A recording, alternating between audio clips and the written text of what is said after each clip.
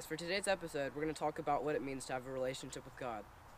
The first part is God reaching out to us. He made the first move. He came to us through Jesus on earth, through the Bible, through his apostles, and he obviously wants us to respond. The second part is us actually receiving what he has done for us. We admire them, we become happy because of them, and they encourage us. Then we return to him in committing acts of obedience, acts of gratitude, and spreading the great word of God. The relationship between us and God is us looking up to heaven and God coming down to earth through Jesus. Don't try running away from the Bible to find a relationship with God in the woods by looking at a great piece of art. All that stuff is great, but it's not the main focus. It's great to admire these things that God has given us, but it's just not the main purpose of our relationship with God.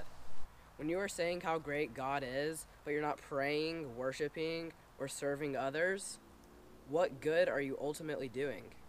We need to maintain our focus on the Bible, where Jesus is literally speaking to us and giving us advice, or our relationship might get distorted by evil and sin. So let your relationship with God spring out of the Bible, not other man-made places.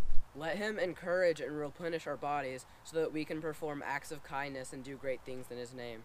And then we need to thank God for giving us life and the option to accept him into our hearts to avoid eternal punishment that we were destined for from the beginning. So guys, make sure the Bible is your main focus in a relationship with God.